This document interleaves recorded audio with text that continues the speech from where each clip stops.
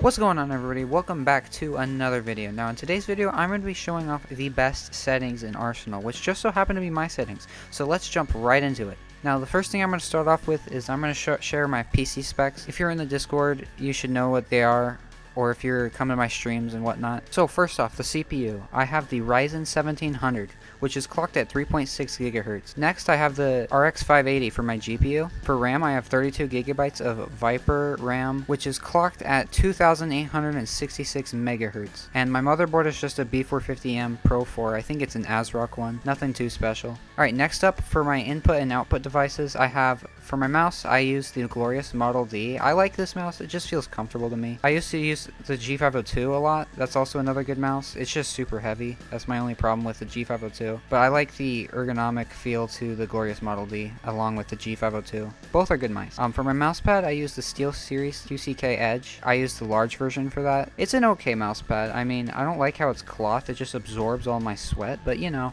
For my keyboard, I use the Rosewill K75 RGB. I use the brown switches for that. And I'm not so sure you can still get that keyboard. I don't think you can, but it was like $50 on Amazon or something. Next up, I have the Blue Yeti as my microphone. And then for my gaming monitor, I use a Dell 27-inch 144Hz 1080p display gaming monitor. The model number is D2719HGF for anybody who wants specifics. Alright, next up we have my Arsenal settings. Now in the display settings, I have subtitles, kill effects, shadows, viewport character, particle physics, 20s filter and FFA, basic skins, ragdoll, and ragdolls off. The problem with basic skins for me right now is just they're too glitchy. I mean, if you remember seeing my tweet or that one video I had a while back talking about it, characters would be like half made and you wouldn't see their head or their chest or whatever, and it just annoyed me. So I just decided to use the standard characters. And then I have minimized view model on, and for my crosshair color, I have full red,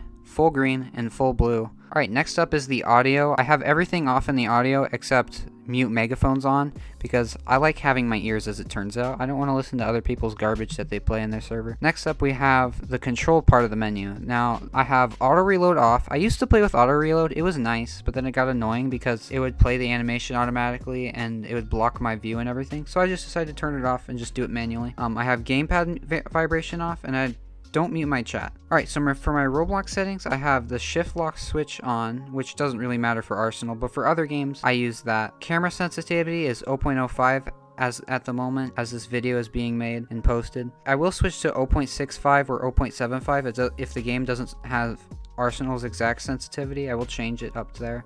For my volume, I only have one bar. For full screen, I have that on. I don't use Alt Enter. I usually just do F11 since that just seems to be logical. But I've heard theories of Alt Enter creating less input lag, but I'm not so sure about that on that. For graphics mode, I have manual, and I'm using 2 bars. And then in the FPS unlocker settings, I just have my FPS uncapped and the console's hidden, so it doesn't keep the black annoying thing up on my screen when I start up my computer. I also have that put in my startup menu, which isn't too hard. You can just look up on Google or YouTube or whatever how to make a program start up on startup or whatever. There's a folder you can put files in that will have it start up.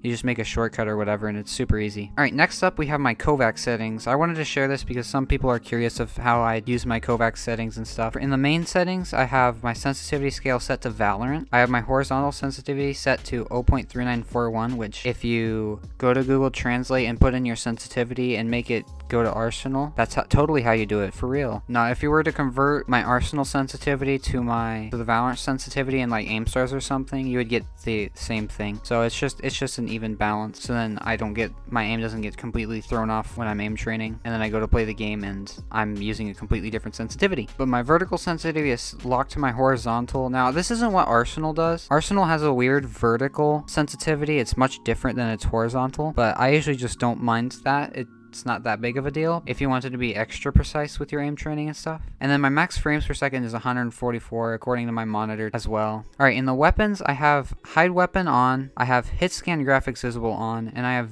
visual origin at weapon on. I don't know what the heck that setting is, but It's just what I have on. My zoom sense multiplier is 1. My crosshair scale is 0.9. The crosshair color is 237 red, 28 in green, and 36 in blue, or in hexadecimal, ED1C24. My crosshair image is the hash.png, which should look pretty familiar. If you look through the crosshair images, you should be able to select that exact one if you have Kovac. My bloom is off. My hit sound is set to body shot 06. This is what the original Kovacs had set, and I didn't like the new Kovacs sounds, so I went ahead and swapped the sounds. And then the hit head sound is headshot 03. Alright, in the UI I have player info, speed, hotbar, weapon, scenario name, movement bar, health bars, and info bars on.